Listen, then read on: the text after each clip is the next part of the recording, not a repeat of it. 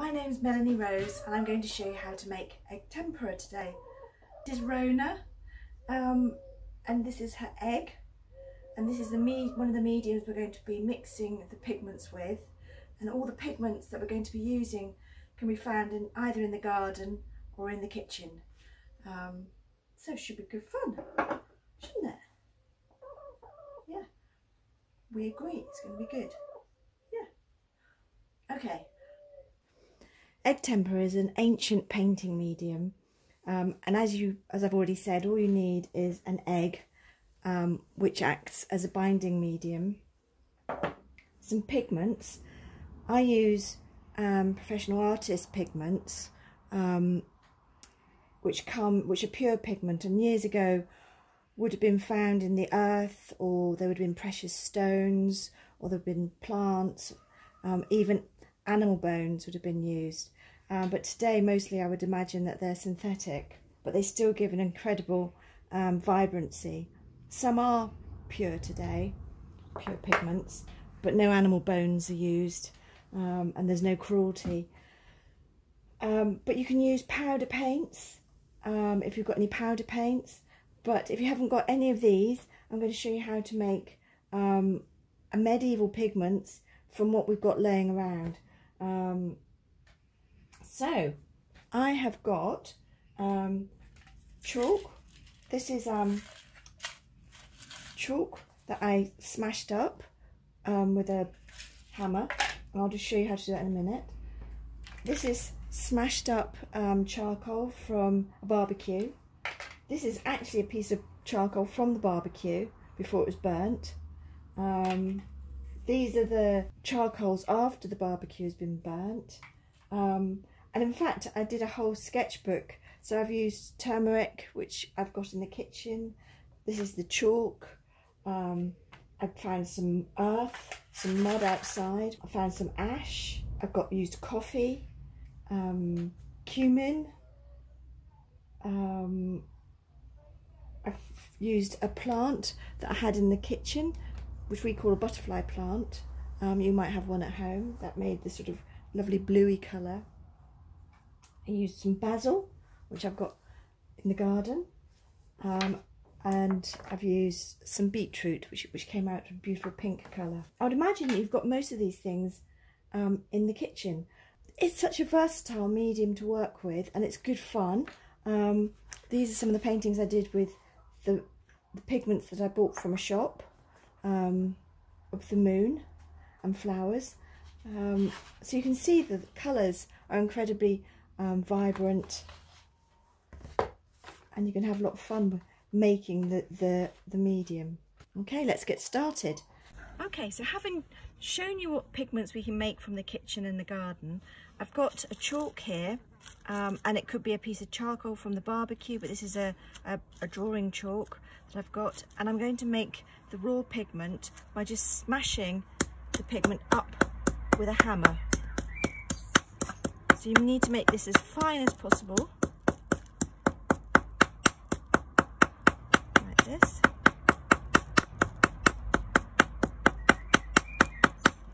And then you've got some lovely raw pigment to work with later on. I've got some basil leaves and some mint, both of them from the garden, but you might have some in pots in the kitchen from the supermarket. I've put them in a pestle and mortar, and I'm going to just grind these up now. And already it's making a lovely green sort of pigment that you could actually paint. If you added a bit of water with this, you could probably paint this straight into your sketchbook or into your painting. But I'll show you later on, by adding egg, you can extend the pigment and use it in your painting or drawing. Okay, let's get started. I should just say very quickly that it's a very stable way of making pigments. It doesn't smell, it doesn't rub off. The egg yolk creates this really strong binding medium that keeps the pigment stable. Right, so how do we make this? Well, first of all, you need to get your egg, and you can just use supermarket eggs. Ideally, you would use organic eggs or free range eggs, or if you've got hens, this is perfect.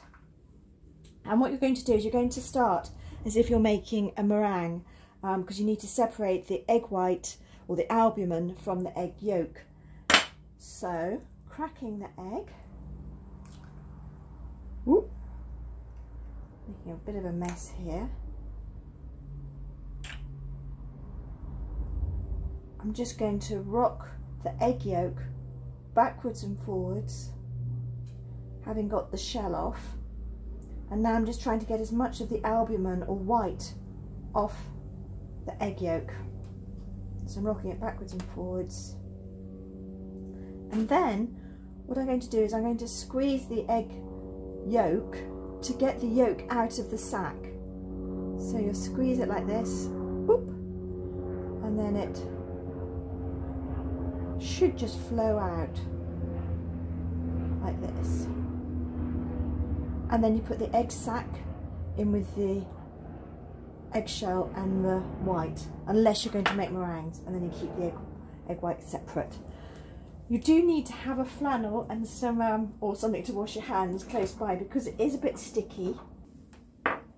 So here we have the egg yolk, and then you add the same amount of water again. So you've got a little bit of egg yolk, and then try and measure out exactly the same amount.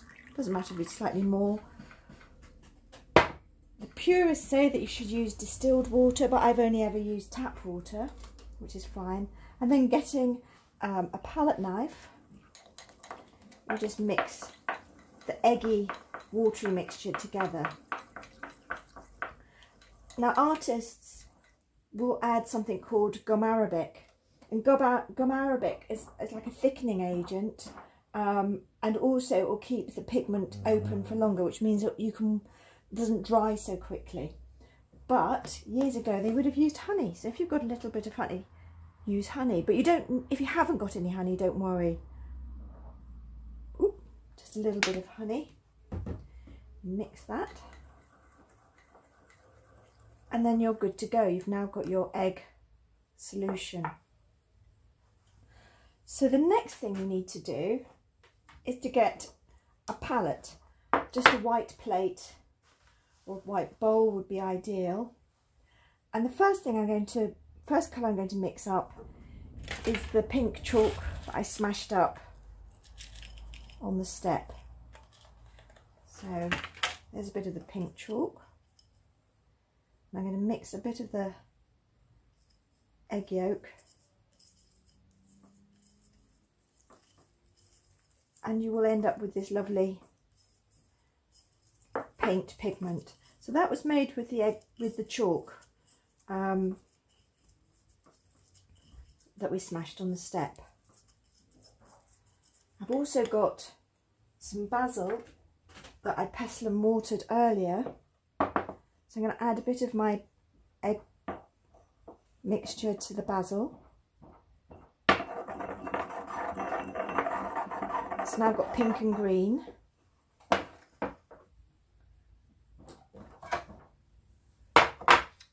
And now I'm going to mix up a couple more colours. I'm going to use some mud that's from the garden. I think I might mix my mud with a bit of charcoal from the barbecue. All of these things I've just broken up and made a lot finer. Whoop. So just mix this. I've got a nice sort of browny black. So I'm building up quite a good repertoire of colours. I quite fancy making a bit of yellow now, which I'll make with some turmeric, which I've got in the kitchen. There we go. It's a good idea to keep your palette knife, keep everything separate and clean, because it's very easy to get things in a muddle, and then you'll end up with just a brown mess. There we go. Right, so now I will have a go with painting with some of these lovely pigments. So I'll just get my sketchbook and let's have a go with some of these pigments that we've been making. So this is the basil. So I'm just going to get a nice big paintbrush. So, and see how this comes out. Ooh, lovely green from the basil. I'm going to pop this over here. And now I'm going to have a go with the turmeric. This works really nicely. You see that the yellow of the turmeric is just rather gorgeous. And here's my earth and charcoal combination. Ooh. And finally I'll do my pink chalk combination. I might pop that side. So there we go. That's how to make pigments that are literally from the garden, from the kitchen. I'm sure you'll be able to find a lot more and be able to report back. I'm sure John Hansard would love to know what other pigments you found. The artist pigments that I use, which are here, again, would have been, years ago they would have been made from, I mean, in fact a lot of the pigments today still have the names, like lamp black would have been used from the soot of lamps. Ivory black sadly would have been made with ivory.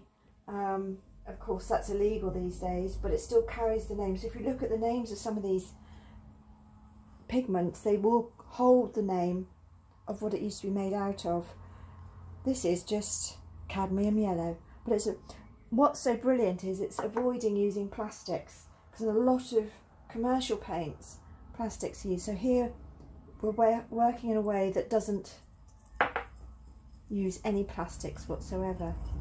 So here we have a mixture of the artist pigment and my chalk pigment. So the artist pigment I was able to buy in a shop, an art shop, or you can buy it online. And here we go. Here is a powder paint is similar, but your powder paint for school or the one that you might have at home has been bulked out with something like chalk, so it doesn't have the vibrancy as the artist pigments, but you can still mix it with the egg.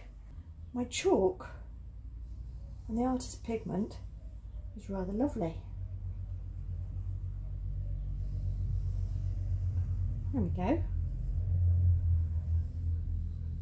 I will be spending most of the afternoon painting, I think. Thank you for watching. I hope you have success with making your egg tempera. This is goodbye from me and from Big Girl.